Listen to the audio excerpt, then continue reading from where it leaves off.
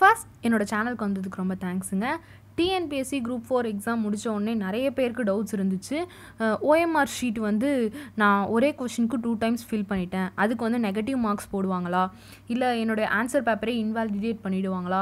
இப்படி நிறைய கொஷின்ஸ் கேட்டிருந்தீங்க. ஸோ அதை பற்றி எல்லாமே தாங்க நம்ம இந்த வீடியோவில் பார்க்க போகிறோம். ஸோ அதுக்கு முன்னாடி நம்மளுடைய சேனலை இன்னும் சப்ஸ்கிரைப் பண்ணாதவங்க சப்ஸ்கிரைப் பண்ணிட்டு வந்துருங்க. ஸோ ஃபஸ்ட்டு பார்த்தீங்கன்னா ஒரே கொஷினுக்கு 2 ஆன்சர் ஃபில் பண்ணிட்டோம், அதுக்கு வந்து நெகட்டிவ் மார்க்ஸ் தான் இருக்குது அப்படின்ற மாதிரி சொல்கிறாங்க.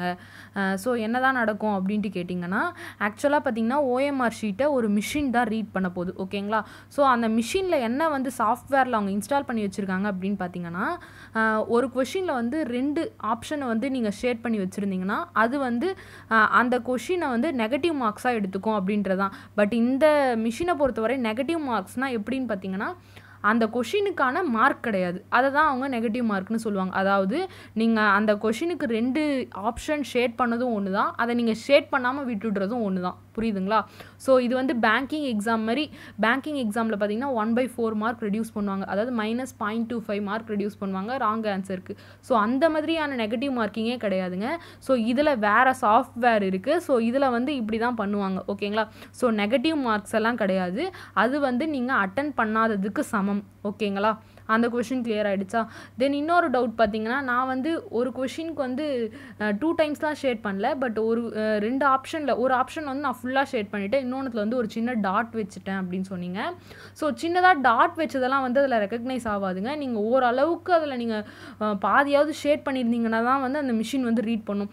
ஒருவேளை அது வந்து அந்த இதுவை ரீட் பண்ணிட்டாலும் உங்களுக்கு அந்த கொஷினை வந்து இன்வாலிடேட் பண்ணுவாங்களே கண்டி உங்களுடைய ஃபுல் பேப்பர்லாம் இன்வாலிடேட் பண்ண மாட்டாங்க, ஓகேங்களா? ஸோ அந்த கொஷினுக்கு உண்டான மார்க்கை எடுத்துகிட்டு மீதி இருக்க எல்லா கொஷினுக்கான மார்க்கையும் தான் எவாலுவேட் பண்ணுவாங்க, ஓகேங்களா? ஸோ இந்த மாதிரி OMR ஷீட்டை பொறுத்தவரை எந்த ப்ராப்ளமும் இல்லைங்க. ஸோ யாரும் ஒரி பண்ணிக்க வேண்டாம். ஒரு கொஷினோ 2 கொஷினோ நீங்கள் வந்து தப்பாக ஷேட் பண்ணியிருந்தீங்கன்னா அதை விட்டுட்டு வந்தது பெட்டர். தென் அந்த பிளேடு இல்லை ஒயிட்னர் ஏதாச்சும் யூஸ் பண்ணியிருந்தீங்கன்னா உங்களுடைய பேப்பர் வந்து அந்த மிஷின் வந்து அக்செப்ட் பண்ணிக்காது, புரியுதுங்களா? அந்த கொஷின் அதால் ரீட் பண்ண முடியாது. ஸோ என்ன ஆகும்னு பார்த்தீங்கன்னா, மேனுவலாக வந்து உங்களுடைய OMR ஷீட்டை செக் பண்ணுவாங்க. ஸோ இந்த மாதிரி இஷ்யூஸ்லாம் இருக்குது அப்படின்றதுனால தான் வந்து நான் ஸ்க்ராட்ச் பண்ண வேணாம் அப்படின்னு சொல்லிட்டு எக்ஸாமுக்கு முன்னாடியே உங்களுக்கு வந்து OMR ஷீட் பார்த்தீங்கன்னா ஒரு தனியான வீடியோ போட்டிருந்தேன் இல்லைங்களா? ஸோ இது முடிஞ்சிருச்சு, எக்ஸாம் முடிஞ்சிருச்சு. ஸோ யாரும் ஒரி பண்ணிக்காதீங்க. இது வரைக்கும் நீங்கள் பண்ணது உங்களுடைய கரெக்ட் ஆன்சருக்கான மார்க் உங்களுக்கு கண்டிப்பாக வந்து சேரும், ஓகேங்களா? ஸோ இதை தவிர்த்து இன்னும் வேறு ஏதாச்சும் உங்களுக்கு OMR ஷீட்டை பற்றி டவுட்ஸ் இருந்துச்சுன்னா நீங்கள் கமெண்ட்டில் லீவ் பண்ணுங்கள், நான் உங்களுக்கு அங்கே வந்து எக்ஸ்பிளைன் பண்ணுவேன். தென் இந்த வீடியோ உங்களுக்கு உண்மையாகவே யூஸ்ஃபுல் அப்படின்னு தோணுச்சுன்னா லைக் பண்ணுங்கள். அண்ட் உங்கள் ஃப்ரெண்ட்ஸ் அண்ட் ஃபேமிலியில் யாராச்சும் இதை பற்றி டவுட்ஸ் கேட்டிருந்தாங்கன்னா அவங்களுக்கும் இந்த வீடியோ மறக்காமல் ஷேர் பண்ணுங்கள். இது போல் நான் அப்லோட் பண்ணுற வீடியோஸ் எல்லாம் உங்களுக்கு நோட்டிஃபை ஆகணும் அப்படின்னு நினச்சிங்கன்னா என்னுடைய சேனலை சப்ஸ்கிரைப் பண்ணுங்கள். கூடவே பக்கத்தில் இருக்க பெல் ஐக்கானையும் ப்ரெஸ் பண்ணிவிடுங்க. Stay focused. பாய்.